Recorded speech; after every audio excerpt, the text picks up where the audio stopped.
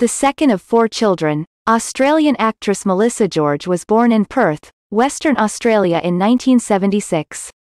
The daughter of Pamela, a nurse, and Glenn George, a construction worker, Melissa initially expressed interest in various forms of dance rather than acting.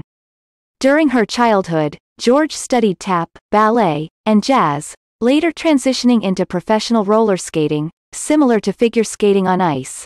By age 16, George had won several awards at various national roller skating championships in Australia, and subsequently began modeling after dropping out of high school. George met a casting agent while doing modeling work, and was given a role on the popular Australian soap opera Home and Away, 1988. George moved to Sydney and worked on the show for 3 years until deciding to pursue other projects. In 1996, George left Australia and moved to Los Angeles in search of bigger roles. She garnered various supporting parts in films such as Dark City, 1998, and Steven Soderbergh's crime thriller The Limey, 1999, before landing a key part in David Lynch's acclaimed neo-noir mystery film, Mulholland Drive, 2001. While in Bali in 1998, George met future husband, Chilean filmmaker Claudio Dabd. The two were married in late 2000.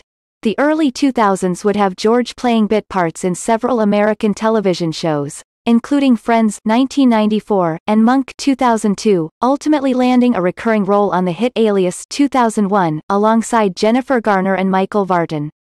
Through the later part of the decade, George had roles in various horror and thriller films, beginning with the 2005 version of the Amityville Horror 2005, as well as the commercially successful thriller Derailed 2005, alongside Clive Owen, Jennifer Aniston and Vincent Cassel.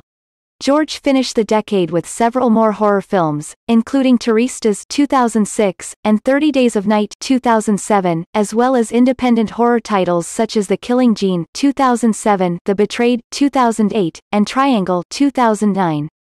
George was also active in television work, landing a role on the popular medical drama Grey's Anatomy 2005. Her greatest critical success would come with a role on In Treatment 2008, playing the love interest of Gabriel Byrne, which would garner her a Golden Globe nomination in 2009. Though a veteran of television in both Australia and the United States, George has achieved considerable success in her film career, which has hardly spanned over a decade.